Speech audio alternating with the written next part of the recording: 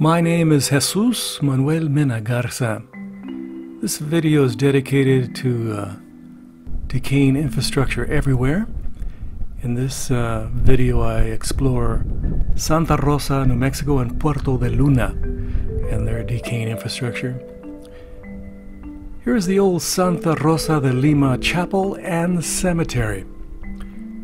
If you lived in San Antonio, San Francisco, New York, Santa Fe, or Albuquerque, this building right here would be restored back to its previous splendor. They would have a rough and fix it all up and make it into a tourist attraction. But we're in Santa Rosa, New Mexico, where they aren't the wealthiest folks in the world.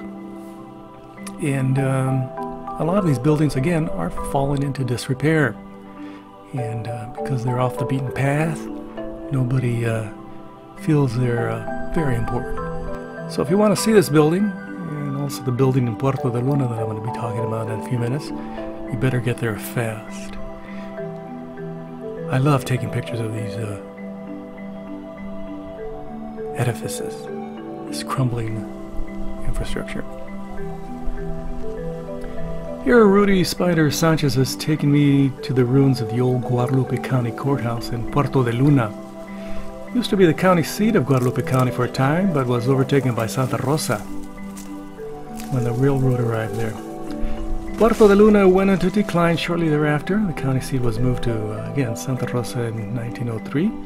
The roofless shell of the county courthouse remains the largest edifice. You can see there, no more roof. And in a couple of decades, it'll be all flat. Unless somebody decides, hey, we're going to fix this up. But again, this is off the beaten path. People don't come to this part of the United States very much, and that's their loss.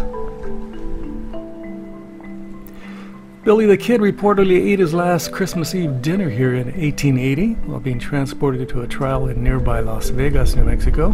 He was in the custody of Pat Garrett. That's Pat Garrett. You remember that story, don't you?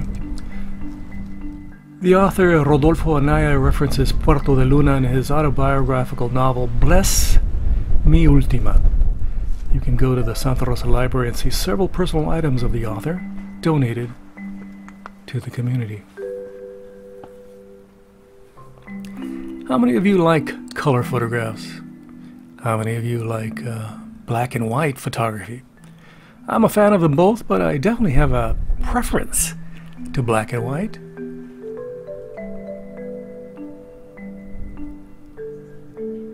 Here's an example of color that I changed, manipulated in Photoshop, and eventually it comes out in beautiful, glorious black and white.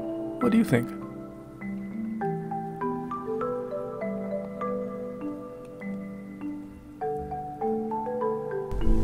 Here's a rear view of the courthouse. There's a Volkswagen bus. How did that get there? I don't know. Somebody must have abandoned it. And another color photograph. And then again, in Photoshop, I changed it into beautiful, aesthetic, lovely black and white.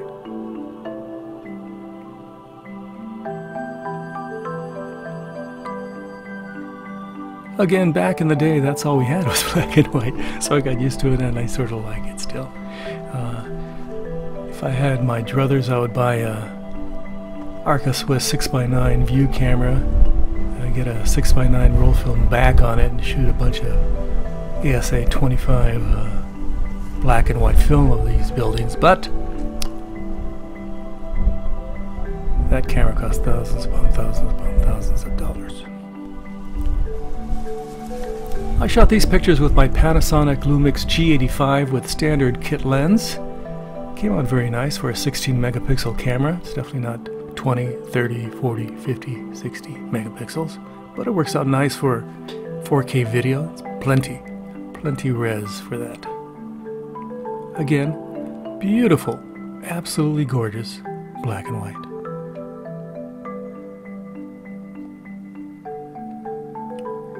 Here I pan from the top to the bottom, examining decaying infrastructure up close and personal. Yes, you can abstract the details by getting a little bit closer and looking at the decaying wood, the adobe that's eventually going to become mud and reintroduced to the soil where it came from. You can visit this website. You can pause this video at any time to see the photographs and the website.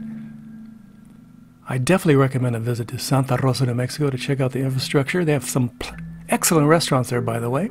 And you can also visit with my friend Rudy Spider Sanchez. So, gracias for checking out my video. I really appreciate it.